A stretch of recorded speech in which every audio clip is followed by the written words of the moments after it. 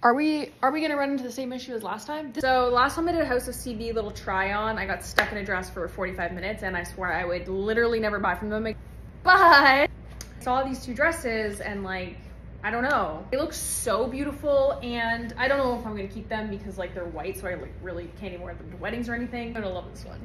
How am I supposed to do it up? Wait, should I keep this for my wedding? Not do this one up without help, but like I need someone to do it for me. Hey, this is so pretty. Wait, this is gorgeous. Are we gonna run into the same issue as last time? I don't know where else you could wear this to. Should I keep it?